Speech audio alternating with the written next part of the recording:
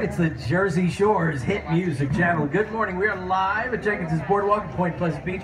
It's Lou and Liz. And Liz, you know, we have been hearing about, reading about, seeing pictures of jellyfish. Yes. That we want to, keep our eyes out for, be a little concerned about. Well, here at Jenkinson's Aquarium, I mean, we've learned a lot already today. We're going to learn even more now because Connor has brought out the jellyfish that everyone this season the infamous jellyfish is concerned about, right? So, and they literally are the size of a spider, like the size of a dime. Well, yeah, roughly the size of a dime. And you would, if you saw one, you wouldn't even be sure it was a jellyfish.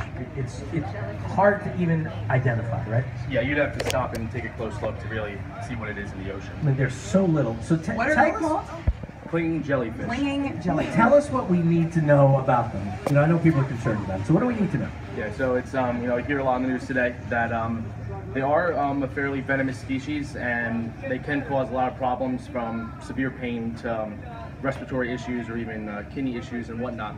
So what people need to know, so if you're enjoying the beaches like you normally would here at Point Pleasant, it's not a huge concern. These guys, you're not going to find them in waves or anything like that.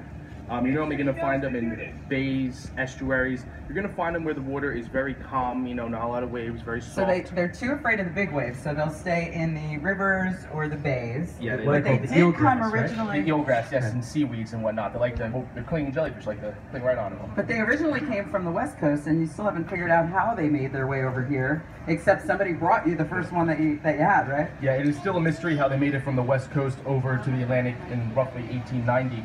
But yeah, Dr. Paul Bologna of Montclair University, him and his research team are working very closely with the DEP, doing research on these guys, finding out kind of what makes them tick, why they're here, why they're different. When they're going away. Yeah, and hopefully when they're going away as well. Now there have been some caught and spotted in the Navasink.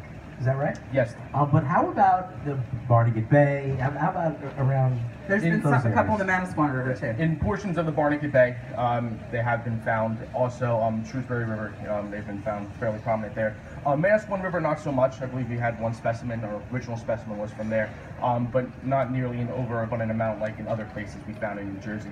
Well, there's going to be pictures of them up on our website and video as well at 943thepoint.com.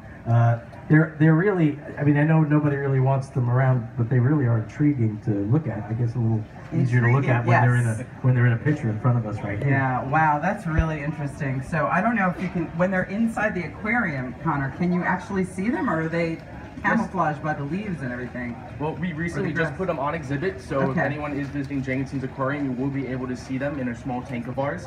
I would say you do have to take a bit of a close look. Like I said, they like to hide, and they're not really super obvious. So yeah, it might be on a little bit of a search, but we do have them here for everybody to see. All right, Connor, thank you so much, and thanks for all the info. It's Lou and Liz live, Jenkinson's Boardwalk, next to Penguins. Point Pleasant Beach, 94.3 The Point.